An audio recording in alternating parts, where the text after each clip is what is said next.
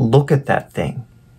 Just stare at it for a moment with me.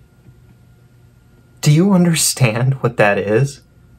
Like, yeah, it's CGI of a black hole. No. Do you really understand what that is? Okay, let's scrap the CGI. In recent years, there's been a worldwide effort between nations called Event Horizon Telescope.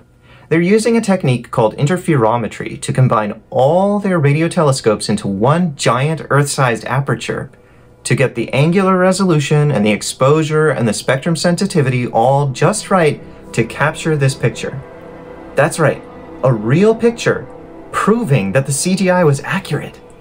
That thing on your screen right now really exists out there in space right now. So one more time. Do you understand what it is? If you don't, I'll tell you. It is a terrifying, world-destroying monster. In almost every measure, it defies human comprehension. Just for size, we are talking several more orders of magnitude beyond comprehension than the solar system already was. It's so easy to get lost in the numbers and lose track. Like, wait, which order of magnitude are we on again? Or what's our universe zoom level when looking at this celestial body? It's very tricky to picture in your mind. There are some videos out there to help, like this one from Kurzgesagt, which helped me.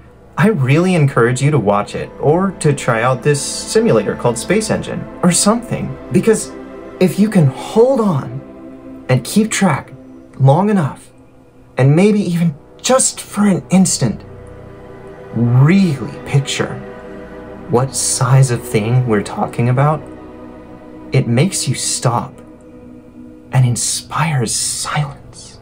And that's just size, let alone its power and mind-bending nature. You are literally seeing both sides of it at once, because the light from the back orbits around it to the front. The full math and physics of what's happening here is an active frontier of cutting-edge PhD-level research. This is one of nature's deepest mysteries, theorized on a blackboard over a century ago. And now we can see the real thing. This puts a different perspective on Psalm 19:1. The heavens declare the glory of God. Sometimes the word glory makes us picture like purple robes and tall castles. No. This object, which remember, was invented and created by God, then discovered by brilliant scientists. This object speaks to a very different kind of glory.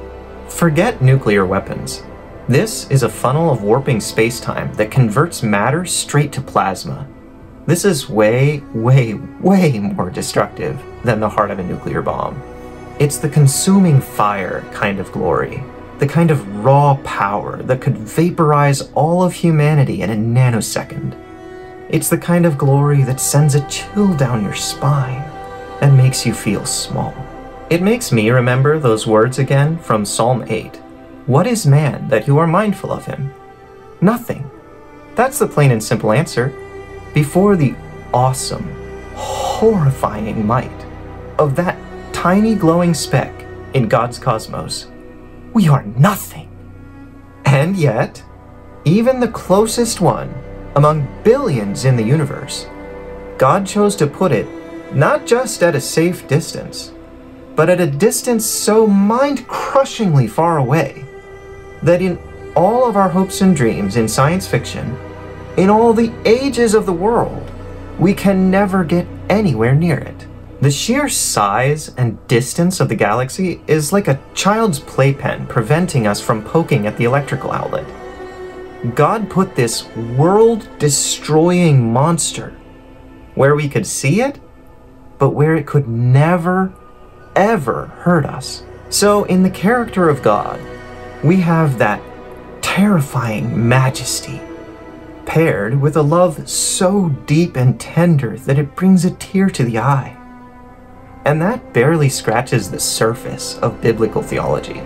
In the book of Romans, it says, "Behold the kindness and severity of God." Behold indeed.